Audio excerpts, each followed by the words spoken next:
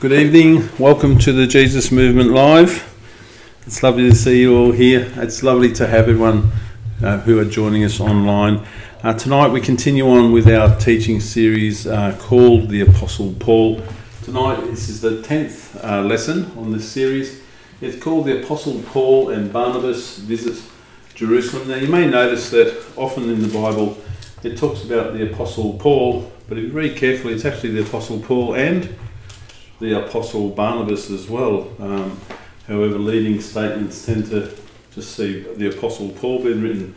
In this scene that's described here, we find that they return to Jerusalem after their first mission trip, which we'll speak about in a moment, to have a council of the church to discuss the issues around the early church.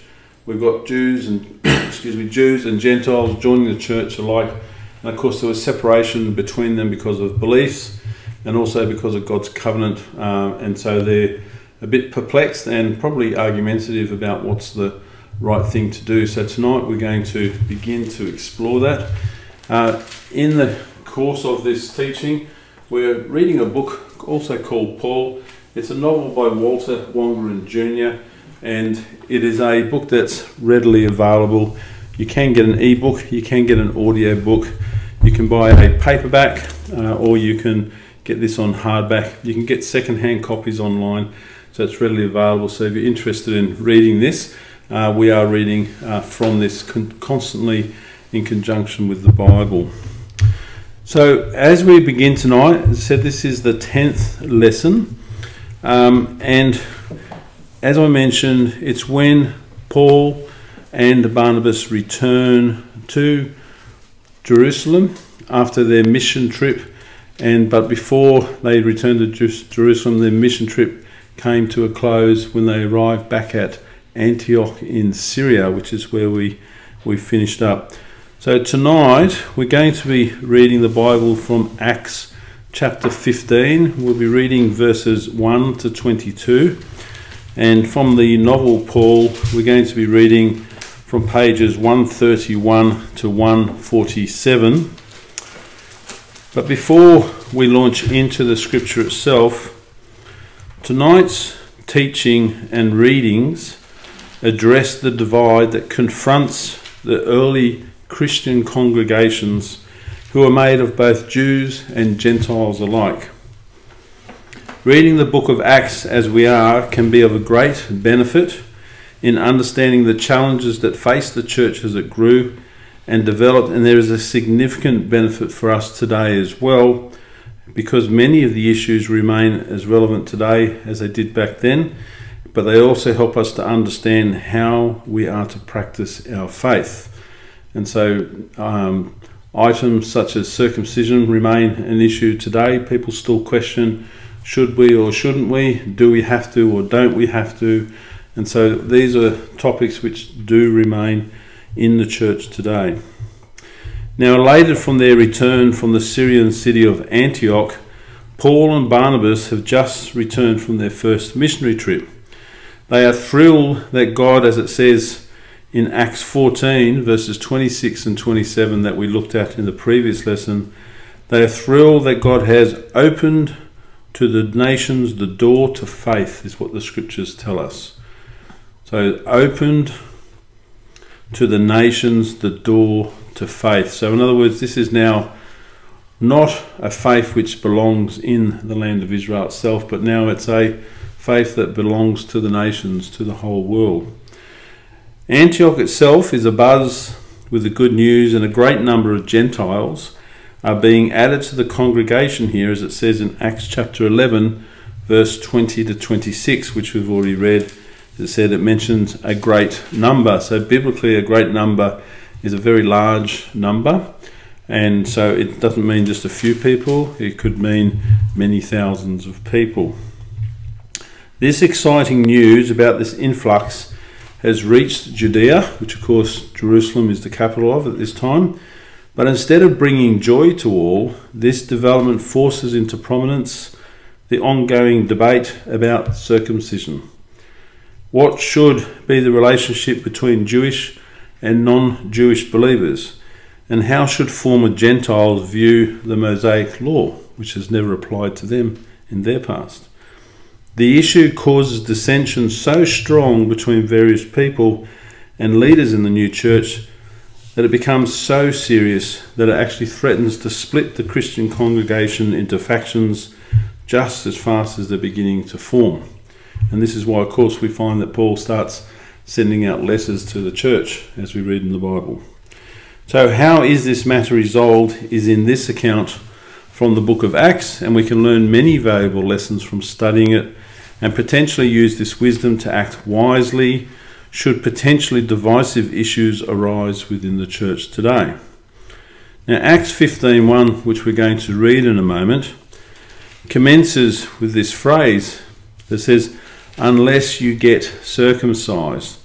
So we can ask what wrong views were certain believers promoting, and what questions does this raise?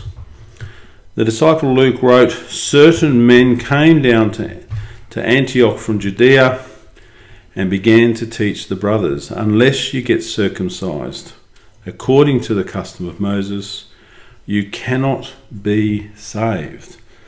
And so this is quite a bewildering statement. They make it categorical that unless you get circumcised according to the Mosaic law, you cannot be saved. So what do we think about that? Is that the case? No. Is that what Jesus said? No, it's not.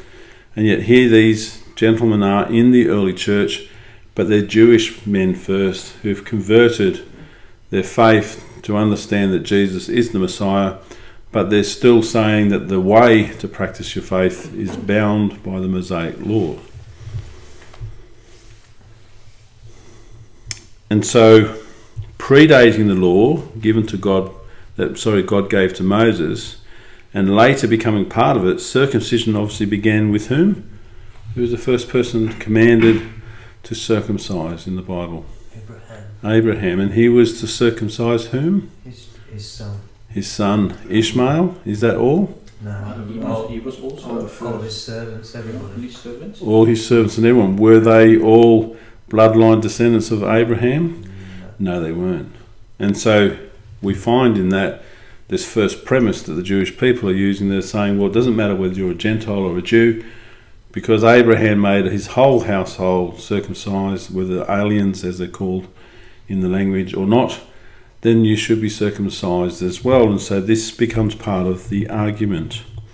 If you want to read about that, it's in Leviticus chapter 12, verses 2 to 3. Now, under the Mosaic law, as I said, even aliens had to be circumcised before they could enjoy certain privileges, such as eating the Passover meal. So there's a lot about this in the book of Exodus in chapter 12. And indeed, in the Jewish mind, for a man to be uncircumcised, it says in the book of Isaiah, chapter 52, verse 1, that they would be unclean and contemptible. And so you can see why there was such a powerful argument that was occurring between the people.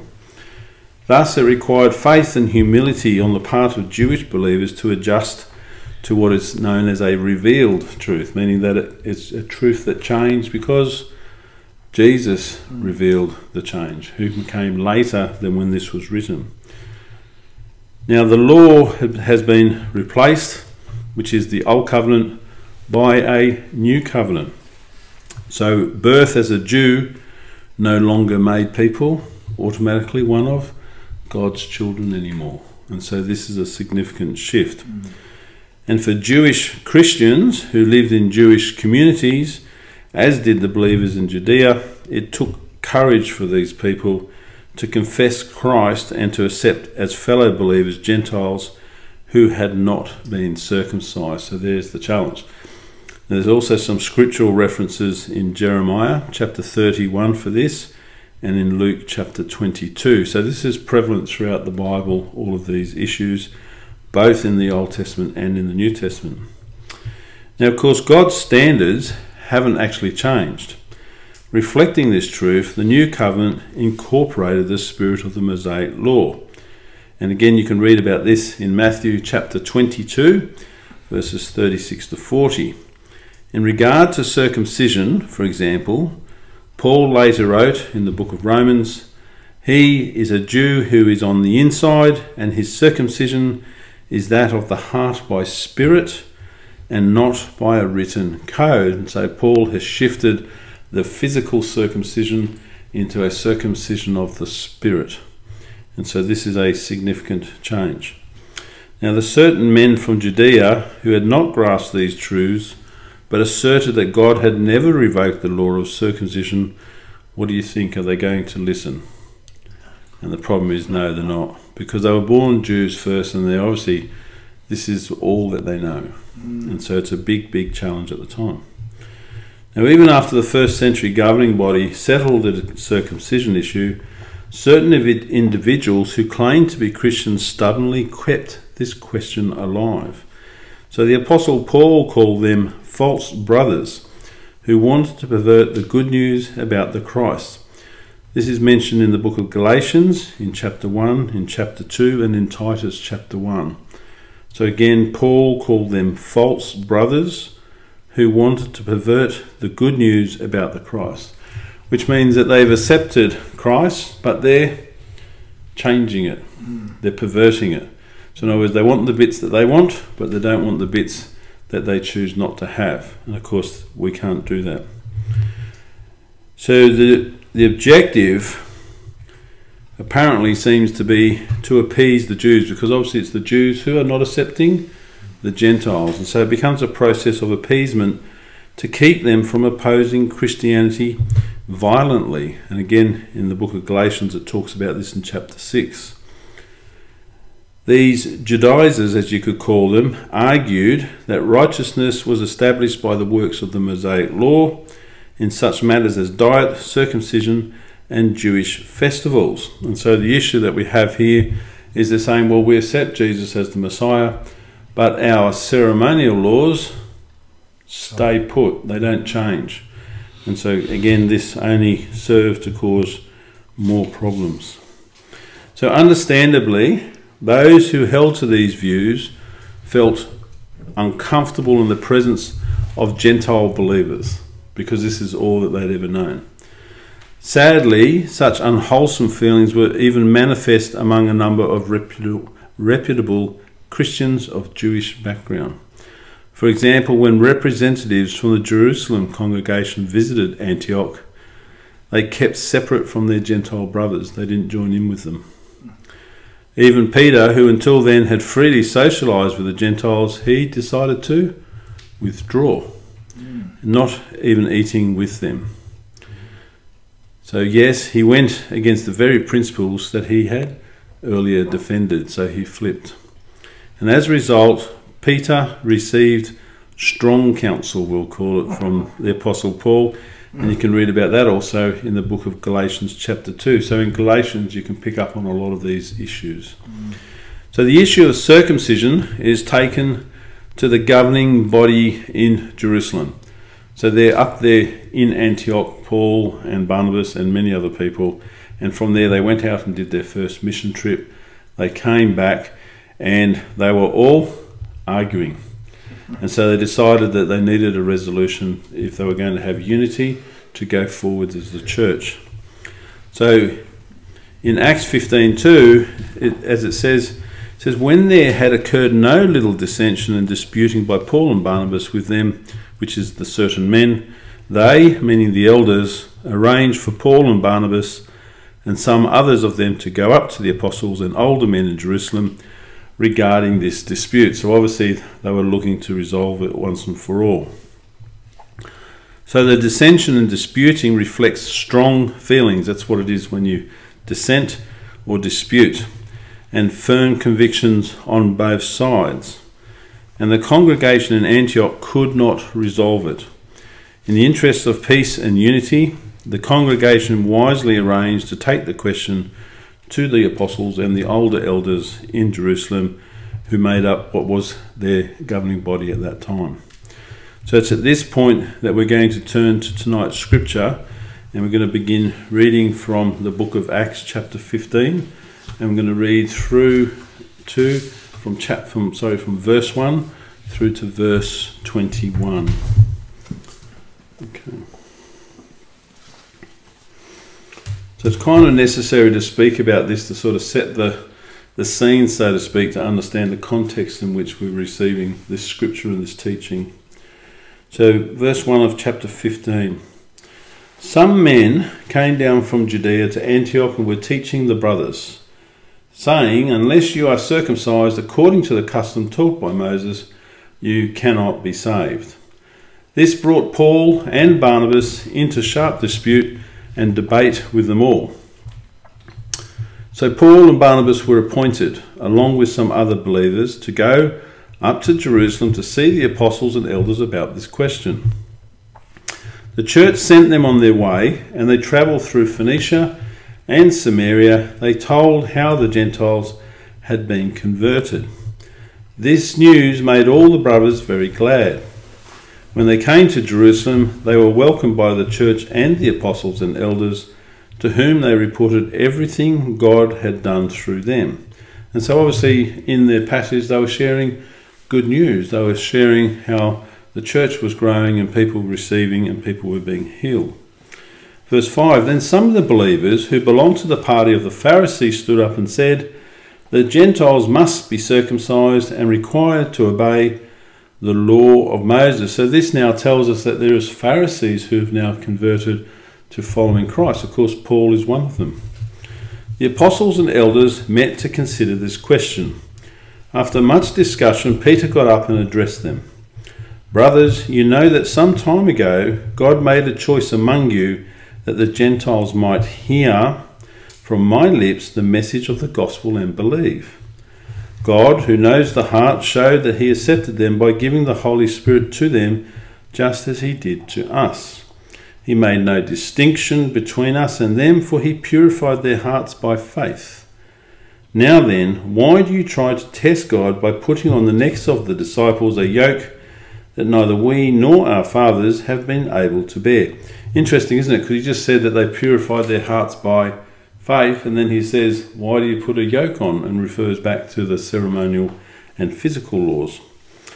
Verse 11, no, we believe, and here's the issue, we believe it is through the grace of our Lord Jesus that we are saved, just as they are. So it kind of seems to flip a little bit here. The whole assembly became silent as they listened to Barnabas and Paul telling about the miraculous signs and wonders God had done among the Gentiles through them. When they finished, James spoke up. Brothers, listen to me. Simon has described to us how God at first showed his concern by taking from the Gentiles a people for himself. The words of the prophets are in agreement with this, as it is written, after this I will return and rebuild David's fallen tent. Its ruins I will rebuild and I will restore it, that the remnant of men may seek the Lord, and all the Gentiles who bear my name, says the Lord, who does these things that have been known for ages. And so we get this clear message through this, let's call it a referral to something that was written in the Bible earlier in the piece. He goes on to say, it is my judgment, therefore, that we should not make it difficult for the Gentiles who are turning to God. Instead, we should write to them, telling them to abstain from food polluted by idols, from sexual immorality, from the meat of strangled animals, and from blood. For Moses has been preached in every city from the earliest times, and is read in the synagogues on every Sabbath. And so, in this reading, we start to see a distinction being set between the Gentiles and the Jews. So they're saying, we both recognise the Messiah as our Saviour. However, we want to practice our religion differently based on the laws of the past. So they're now saying to the Gentiles that they should receive some of the Jewish laws, but they're not willing to give up some of the laws to meet with the Gentiles. And so again, we just see this constant separation between the two. Okay, so let's now go to the novel Paul. And the writing here is going to explore these issues a bit further in the form of a dialogue. So we begin on page 131 on chapter 24. And it opens by saying, James in Jerusalem to Simon Peter in Caesarea. Please, throw off your cloak of hiding a while and come with deliberate speed to Jerusalem. Saul of Tarsus and Joseph Barnabas are presently travelling hither from Antioch. By what route I do not know, whether by land or by sea I do not know. It is possible that they shall put in at the port of Caesarea, and even be near to you by the time you read this letter. But I desire that you come here ahead of them. We must discuss the things that are happening in Antioch before we confront its leaders. Sounds like people who want to align their story before they have an argument. Continuing on, feelings in Jerusalem are running high. They always do, of course, and we do well to live in discipline and so to maintain stability despite the ferocities of this city. But I'm referring to the feelings of our own communities. Last month, Judas Barnabas returned from Antioch in a fury filled with condemnations. He had gone there on his own reconnaissance, meaning I didn't send him, talking about James as the head of the church there, to greet Saul and Barnabas. So he said, at the conclusion of their year-long journey to Cyprus and provinces north, he, like Saul, is a Pharisee. He protests that he wanted to open a dialogue with the man who had studied under Rabban Gamaliel. Barnabas himself was refused by that great teacher. Now Barnabas is back pulling on his beard and telling me how astounded he was to discover that the believers in Antioch are despised by the synagogues and rejected as apostates and blasphemers. Jews, Barnabas says, have divided into two bodies having nothing to do with each other. The believers, who are now called Christians, swell their numbers with Greeks and pagans straight from the streets, while the synagogues shrink before God-fearing Gentiles and proselytes are deserting them. And the Lord God, Barnabas thunders, for the house church is sick with laxity. Deserting the Lord God, Judas Barnabas thunders, because in Antioch these Christians teach that Gentiles don't have to be circumcised. Baptism is enough, and Jesus is all.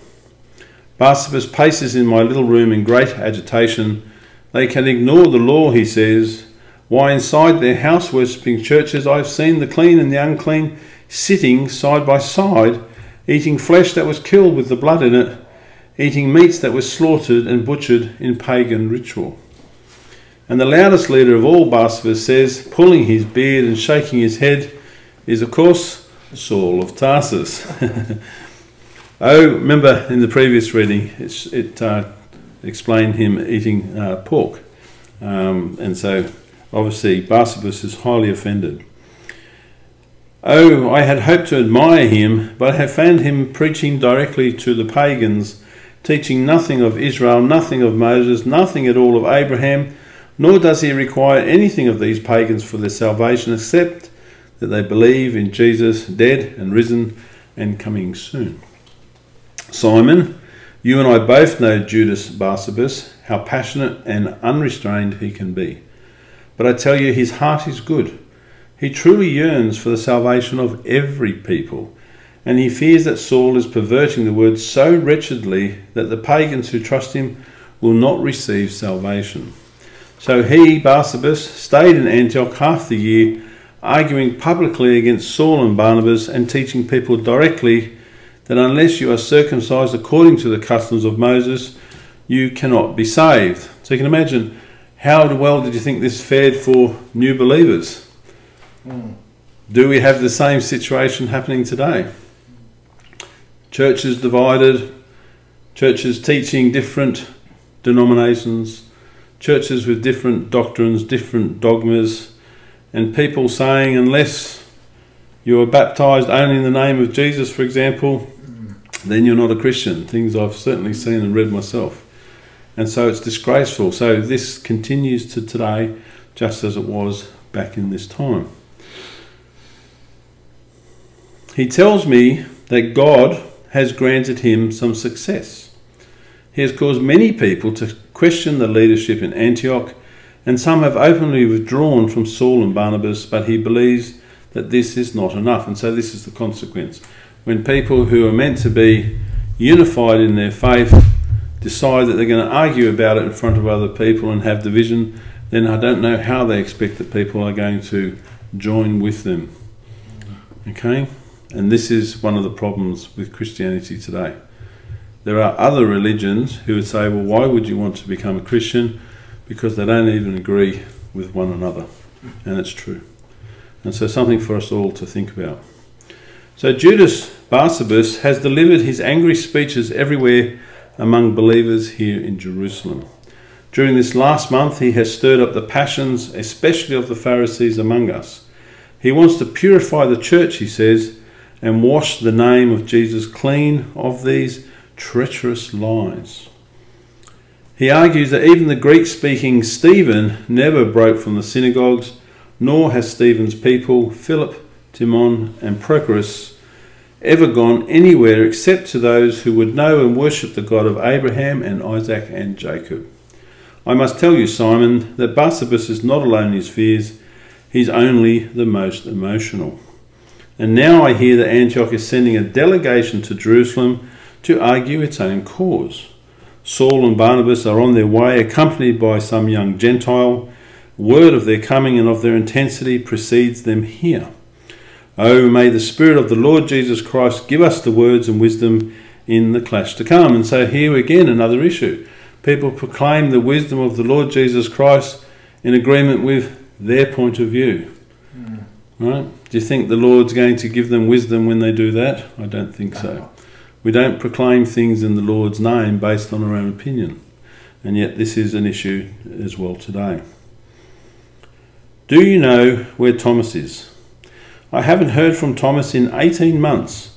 Bring Philip. Let your wife remain behind. Don't endanger her. Travel light. Please, Simon, hurry. Okay. So the next short chapter is titled with Titus. It's chapter 25, page 135.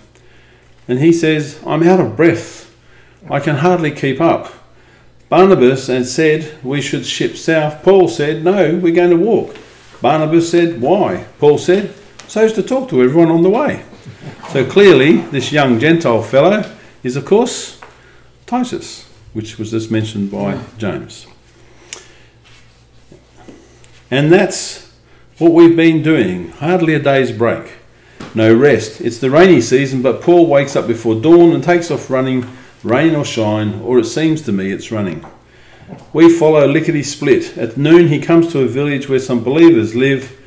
How does he know how where all the believers live? In question mark.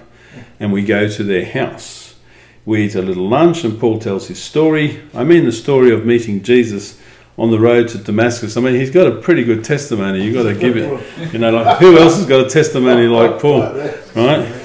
Tends to work a treat.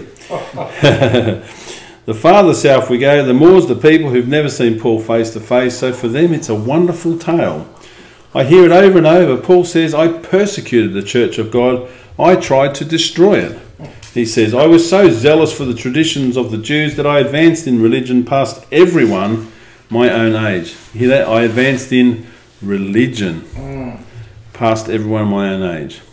Then he slaps the table or something and he says, but God set me apart before I was born, and when I was travelling on the road to Damascus, he revealed his son to me. Jesus of Nazareth appeared to me and said, Saul, Saul, and called me to be an apostle to the Gentiles. That's it. That's what Paul says wherever we stop. And sometimes the people cry right there, mumbling tears of happiness at the change in him. Always and everywhere they say, praise God, glory to God the Father. Things like that. Then Paul goes on to tell them what happened when he and Barnabas preached to the pagans. How the Holy Spirit came to the pagans the same as the Jews. And then our hosts really go wild. Can you notice here this use of the word pagans? It always sets a tone, doesn't it? That they're not going to accept these people. Right? It's a derogatory word. Everybody starts to sing hymns, and if someone yells in the name of Jesus, well, Then I do my thing, which is this funny little dance, and I speak in tongues. The Holy Spirit makes me speak in tongues. I say to Paul, why am I invited? What do I do when we get to Jerusalem? He says to me, nothing, do nothing. Well, that's a poser. So I say, I don't get it. He looks me dead in the eye then and says, Titus, says my solemn name, says my name, solemn and serious and scared even. It seems to me it's scared. Titus, he says, the gospel I preach to the Gentiles must not be preached in vain. I cannot be running in vain. Some false brothers have been spying on our freedom, which we have in Christ Jesus. So here's that mention of the false brothers. They want to bring us back to bondage. They want to make my preaching into nothing. But you, little brother, you are my proof. It's who you are, what you do, what has not been done to you. It's the proof of the power of Jesus. Well, and when he says that, the only thing going through my mind is, at your speed, the running's not in vain. It's doing a bang-up job of killing me. So I told that joke to Barnabas, who usually has a sense of humour, but this time he says to me, no, but Saul means it. And I want to say, I know he means it, that's the point. But Barnabas is already galloping after Saul, the big man after the little man, like a bear after the desert hare. So I take off too, the youngest man of all, barely keeping up. So interesting, isn't it? Paints a good picture. Okay, chapter 26, titled by the name of Barnabas. And so we're going to have the point of view of Barnabas now. Judas Barsabbas said, I am a Jew. So from this straight away we established they've arrived in Jerusalem and they're going to have this contest. I believe they have. Let me just check. So Saul shot to his feet, and I am not, I'm as Hebrew as anyone here. People in Jerusalem do not stand to speak. So yes, of course he's in Jerusalem. That's what the Greek rhetorician does. Rabbis teach sitting down. Jesus taught sitting down. So when Saul kept flying to his feet, he got attention all right, but not the sort he wanted. Saul pointed at Judas Barsabbas and cried, are you an Israelite? He pounded on his skinny chest. So am I. I reached up to tug at Saul's arm. Saul, I whispered. Saul. Simon Peter spoke more boomingly from his other side. I can't wait to hear what you have to say, brother, he called. I know how powerful your words will be, but listen first to shape them best. Please, Saul, sit. Saul sat down again between me and young Titus. I declare it with praise for him and to God that he shackled himself in spiritual chains then, and he listened. With praise for Saul, I say, and a little relief for myself, because we were here as ambassadors for Antioch, and I'd been put in charge, but my partner apostle had a habit of charging over everyone. Oh, I hoped he'd keep the shackles on, but he sat in a sort of crouch, his narrow eye fixed on our opponent, Judas Barsabbas. He had a long, scraggly beard which he stroked when he talked. He was a grey fellow, not much blood in him, so his excitements always seemed strange to me, like ice cracking. I am a Jew, Judas Barsabbas said again. I was born a Jew, circumcised on the 8th day, and named for the Maccabean, that saviour of old Israel, who always, even under the severest circumstances, obeyed and honoured the laws of God. Like him, I was trained to observe the laws, and since the year of my own majority, have kept the feast, have avoided impurities, have eaten nothing unclean, have rested on Shabbat, have meditated on the law both day and night. I am a Jew, I was born an Israelite, one of the people chosen by God. And so he's clearly declaring his bloodline descendancy and the Mosaic laws. The man paused to rearrange his robe. He said, but now, in the name of Jesus, I am twice a Jew and twice the Israelite. And how, he asked with a cold smile, can that be? We were sitting on long benches, some of stone built into the walls, some my plain wood in the rest of the room. The wooden benches gave out a faint smoke scent as if they'd been salvaged from a burnt building. They were smooth with age. A room as large as this was unusual in the houses of Jerusalem, but my Aunt Mary had knocked down a whole wall in order to create a place for the assembly of many believers at once. Judas Barnabas sat on stone in the northern corner. And how can that be, he said, turning his grey face this way and that, though he didn't look into our eyes. He seldom looked people in their eyes. He peered at our throats or the hair on our heads and answered his own question. Because I have come to the Jew of Jews, because I believe in the Israelite whom God the Father chose at last and best of all, the very fulfilment of Israel, for God who chose Abraham, the God who chose Israel to be his people, the God who chose prophets to call the people back again, this same God who cannot deny his own nature, has testified to that holy nature by choosing once more forever and for all, as the crown and the consequence of all his choosings, God has chosen Jesus of Nazareth to be his Son, his beloved one, the Messiah. And what, brothers and saints, does that mean? Why, it means that we are in Israel, and we ought therefore to be a leaven for the whole. Saul was listening. Every fibre in his skinny body vibrated almost imperceptibly, yet he kept his eyes fixed on Barnabas. James cast glances back and forth between the two Pharisees. Once he caught my eye and seemed to question me as to my feelings. I returned a pinched smile. I really didn't know what I felt. I don't like Judas Barnabas. He's a contentious individual, unkind and unhumble. But I confess that his words were moving me, and all at once I discovered this vagrant thought within my heart, how good to be home again. We had gathered in the house of my old Aunt Mary, the mother of my cousin John Mark. There wasn't a better place in Jerusalem. She kept a large courtyard just inside the street gate, and this room, once it was enlarged, could hold 30 to 40 people. But for me, the house was a homecoming. After I had sold my properties and given all my possessions away, it was Mary who took me in and blessed me and fed me. The red paintings on her walls, therefore, and the mosaics on her floors, the smell of her bins and her baskets, the woven garlic, dried petals in a bowl, the menorah carved in a ceiling beam with shofroth on either side, the iron sconces, the pale blue lamps. These were the stuff of comfort for me. How good to be home again. And here were the people of that blazing Pentecost 19 years ago, apostles and prophets, disciples and teachers and friends whom I hadn't seen in a decade. The very same people who in the first explosions of the Holy Spirit had thrown back their heads and uttered tongues they'd never known before, nor would ever know again. Here in Mary's house on benches around me sat men with old scars, for we all in those early days rejoiced to be beaten, rejoiced to be worthy to suffer dishonour for the name of Jesus. Simon Peter sat behind my brother Saul. James occupied a seat alone. John, the son of Zebedee, whose brother was murdered for the faith, sat between his mother and Mary Magdalene, now awfully thin and white-haired. All around the room were the faces of those first days before the persecutions scattered us.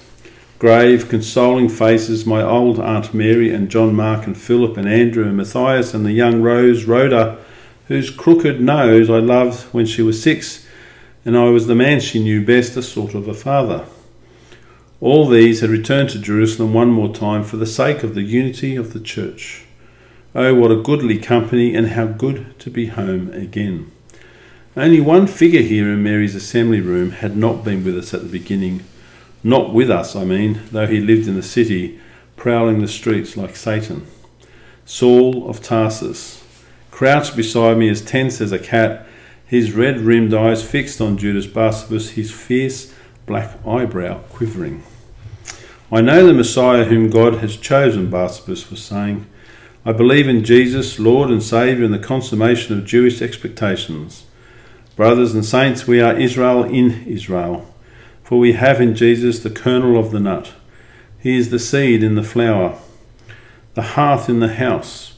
In him we have more than the promises of God. We have the fulfilment of every promise.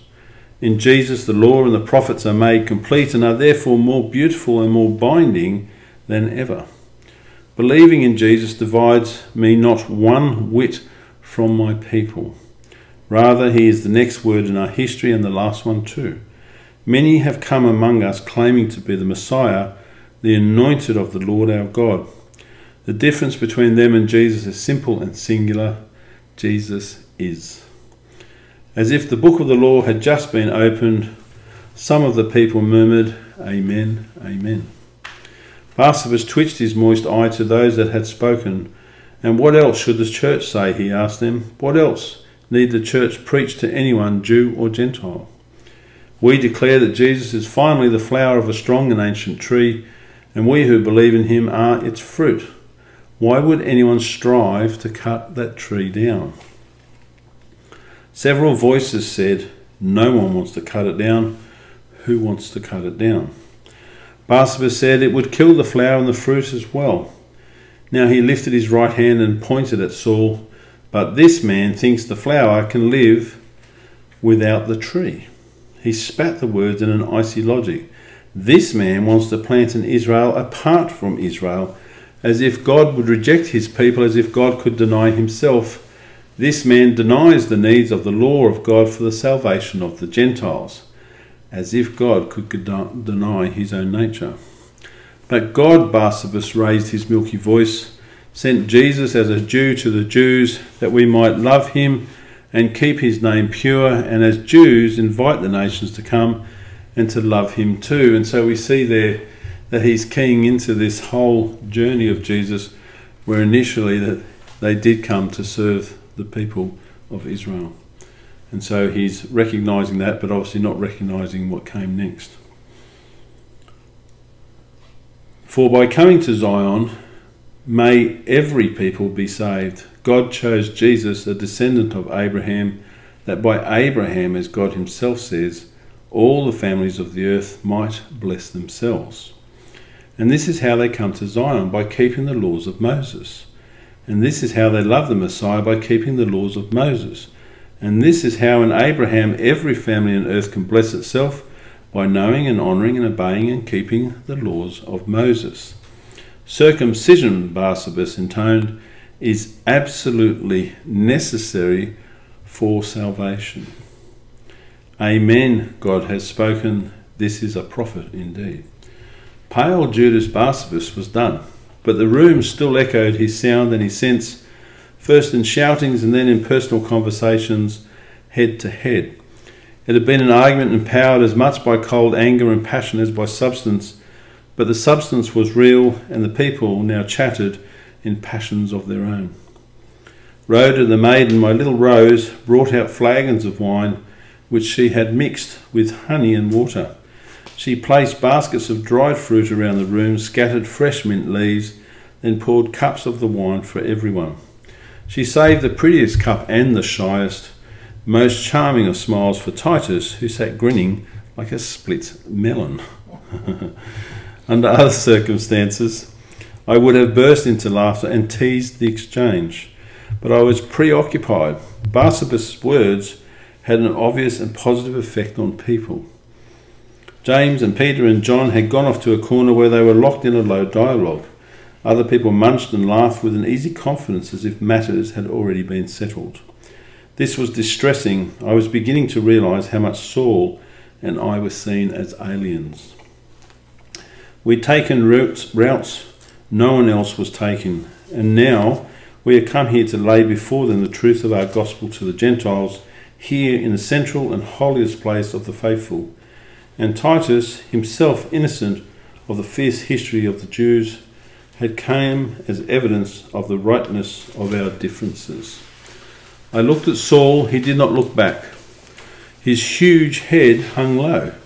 He seemed so sunken in private meditations that my anxieties increased and I felt faintly lonely.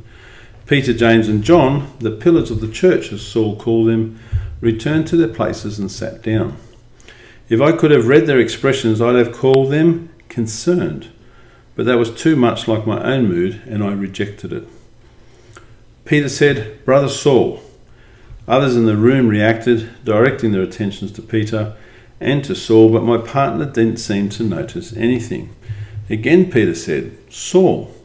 Saul jumped as if startled. He raised his face and that beetling brow and looked around the room with such a slow and kindly expression that the people fell silent in anticipation.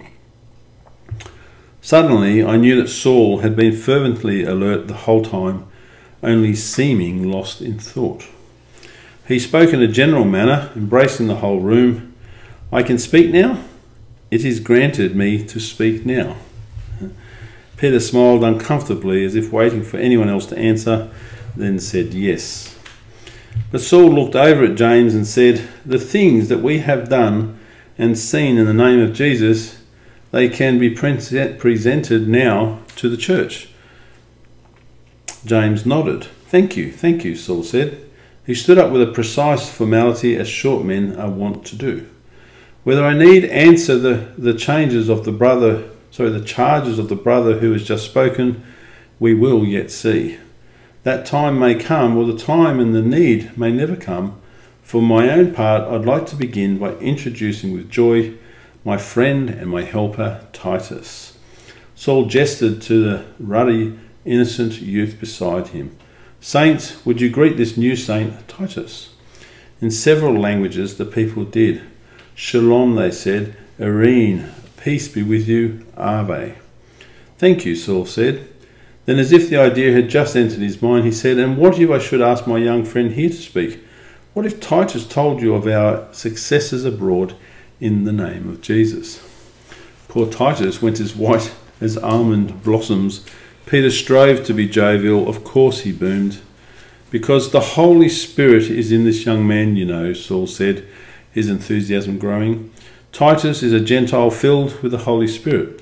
Surely that should give him leave to speak in this good fellowship, this body of broad repute. Surely that should give us all good reason to credit his witness as truth, right?" Right, boomed Simon. "Anyone in whom the Spirit dwells is worthy to address us. We will listen." Simon, Peter and I are much alike in tense situations. We both want desperately to be agreeable. "When we worship in the house of Antioch," Saul was saying, "Titus worships with us. And whenever the Spirit blows through the congregation, young Titus also receives a measure of the Spirit. He takes part in the celebrations fully as Barnabas or I, though we preach. That's our sign of the Spirit, to preach. Titus has his sign too, his own manifestation of the Spirit of God." "Good for you," boomed Simon Peter. "Ah, lad, we look forward to worshipping with you tonight." In Peter's wake, a host of people smiled at Titus, murmuring praises to God. Indeed, Saul responded, "young Titus has faith in Jesus, for he confesses that Jesus died for his sins, and he declares that Jesus rose again for his salvation. Indeed, young Titus is a believer like us, for it was that brought his father to hear the gospel. This child was father of the man, and the gospel now shines in the parent's face." People began to applaud. Titus, too, was nodding and answering their praises with breathless pleasures of his own. His young eyes grew bright with thanksgiving.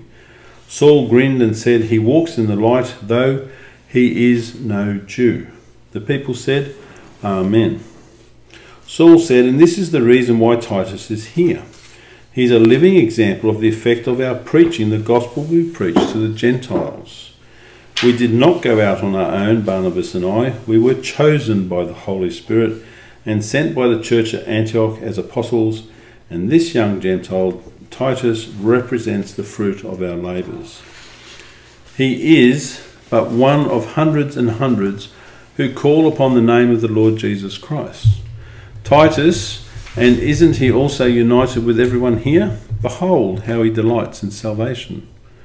The whole assembly began to clap. One or two let out whoops of good cheer. I saw Titus' chin trembling with emotion. It caused me too suddenly to sob, because I understood. Here in Jerusalem, the church and the apostles themselves were receiving him, granting the lad both place and love at once. Saul rode the noise of the people as if they were the sea, and he a ready boat. "Behold how Titus delights in salvation," he sang out, "for it is with an unmixed gladness that he too anticipates the return of our Lord Jesus Christ." "Amen," the people answered. "And here is a sign of salvation and faithfulness," Saul said, "a sign as good as any. Young Titus does not fear the coming of Jesus. He does not fear the judgment. He thirsts for it. He is like us. He too is hungry to see the face of our Lord. Amen, little brother. Amen. A woman rose up and came to Titus and took his hands and caused him to stand. Then she hugged him and kissed him in a transport of gladness, while others spoke his name, commending him ever more loudly to God. I felt the gladness in me too, like a deep wave of breathing, a huge and wonderful sighing. I began to rock and deep in my bosom to sing. Then I saw young Rhoda out in the courtyard dancing round and round, lifting her arm like blossoms, and lo, the rhythm of her feet was the rhythm of my own internal song. And Saul was speaking in his high voice, "We venture to tell you nothing except what Christ has worked through us to win obedience from the Gentiles." Amen, amen. What Christ has worked through us, Saul cried, by word and deed, by the power of signs and wonders, by the power of the Holy Spirit, by the preaching of the gospel of Christ. Hallelujah. Blessed be, Saul cried, and spontaneously Simon Peter finished the phrase, "Blessed be the holy name of Jesus." Saul called out again, "Blessed be." It's interesting, if you actually think through all of this dialogue, what's happening is Saul is actually not entering down a rabbit warren with Barnabas. He's not entering into an argument to dispute him. Instead, he is replacing it with what the Holy Spirit has done through another. There's a good lesson in this for us, isn't it? Because the Lord tells us not to argue. And the Jewish people, as a people, in their teaching even to today, they come together and they argue over the scriptures. It's part of their character. But Paul here exhibits that there's no fruit in it. And so he shifts gear and he introduces Titus as someone who has received the Holy Spirit and is worthy as anybody else, regardless. And so for us, again, a good lesson that getting into arguments is a waste of time. Continuing on, and this time all the people answered, "Blessed be his holy name." Suddenly my Aunt Mary cried out, "In the name of Jesus." And I myself knelt down in front of my bench, so did others, in spontaneous worship kneel down. But Titus spread his arms, and the woman that had hugged him did the same face to face with Titus. Then he began to dance, 2 steps left, 2 steps right. He allowed his arms to droop like hawk's wings on the air. He raised his face and closed his eyes, then the language fountained from his mouth. Fast with force, Titus cried, "Ba, ba, ba, ba, ba, ba." So he's talking about speaking in tongues here. There was, as always, an amazing authority in the tone of his voice. Laughter answered him everywhere. People raised their hands in grateful worship. Simon Peter was flushed and grinning. The wind of Pentecost was blowing again. And I sang more loudly now, a whole new song. Lo, how he pours out his Spirit richly before our eyes. Lo, how in Christ by grace he remakes us heirs of eternal life. Young blushing Titus spouted his ecstasy, ba ba ba ba ba ba, and the room seemed brightened by fire. Then even as I was still singing, I saw Saul move to Titus. He put his arms around the lad and held him hard and long. Titus stopped speaking in tongues and soon was returning the embrace. They stood together in the midst of the people like a still and perfect centre until their steadfast silence became ours too, and we all in wonder ceased our noises. "Jesus Christ is Lord," Saul announced into the tangle of the young man's hair, "to the glory of God the Father." Then to us he said, "You have witnessed the gift that the Holy Spirit has bestowed upon Titus. My friend speaks in tongues, and where the Spirit is, there is the favour and the presence of God." Saul paused. He stepped up on a bench and looked down at the faces turned toward him. In a gentle voice, there's almost a slip, in a gentle voice he said, "Brothers, you wouldn't say we've run in vain, Barnabas and I, would you?" He placed his hand on Titus's head as if in blessing and said, "Isn't this evidence that the Spirit works through us for the sake of the Gentiles, even as the same Holy Spirit works through Peter for the sake of the Jews?" In other words, Saul's drawing on equality rather than separation. There was a marvellous murmur of agreement in the house. Simon Peter, husky with emotion, said, "We've seen it with our own eyes. Yes, Saul. Yes, my brother. Yes." Then, as a final proof that Jesus has entrusted me with the gospel to the Gentiles, I have one more thing to reveal before this assembly of the saints of Jesus. So quietly did the next words come that Saul seemed to be whispering them, but he pronounced them in perfect clarity, and the people leaned forward to listen. "Titus," Saul said, "has not been, nor ever shall be, circumcised." Immediately a hissing began to cut the air. A hissing, then a whistling, then we heard a fabric ripping, and I saw Judas Barnabas in his northern corner tearing his robe and clawing at his meagre beard, spittle on his lip. No longer grey but white as death, his intensity was frightening.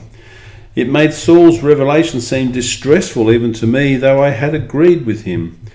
But things that are rightly kept separate had here been driven together, tender things with harsher things.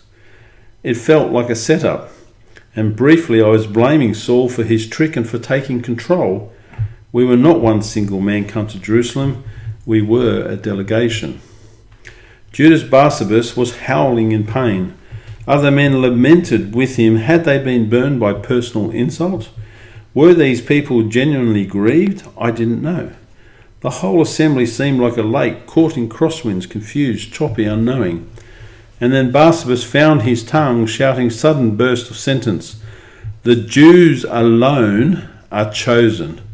A Gentile can be saved only if he becomes a Jew through circumcision." That makes it about as clear as we could get, doesn't it? And that shows you the issue. Judas Barnabas, the Pharisee, was standing. So clearly he's saying a Gentile can become a Jew to be a child of God through circumcision, but there's no other way. And so again, the covenant of circumcision. Judas Barnabas, the Pharisee, was standing, not to teach. He would not stand to teach, he stood to accuse. "Saul of Tarsus," he barked, his throat thick with his wretchedness, "you are striving to create a people of God outside the people of God. Saul of Tarsus, you are overthrowing the law by this faith in Jesus. Saul of Tarsus, you have therefore made the Lord Jesus an agent of sin, and all who receive your word are feeding on dust and death, while they think it is bread and life." Wow, what a strong statement.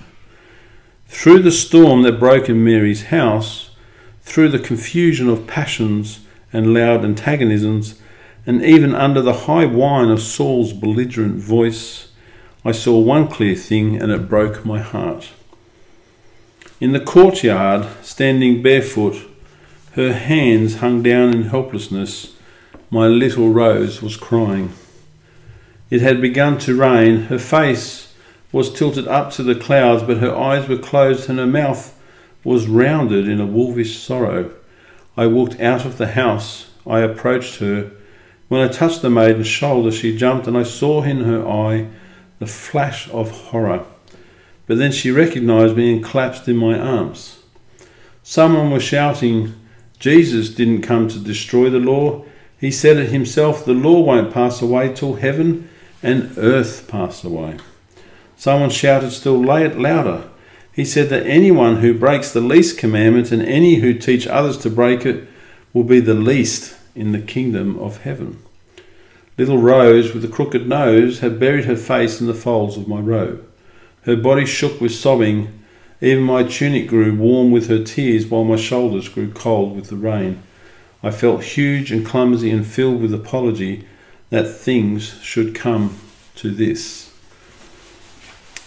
So we're going to stop at that point. This isn't the end of the interaction when they come together.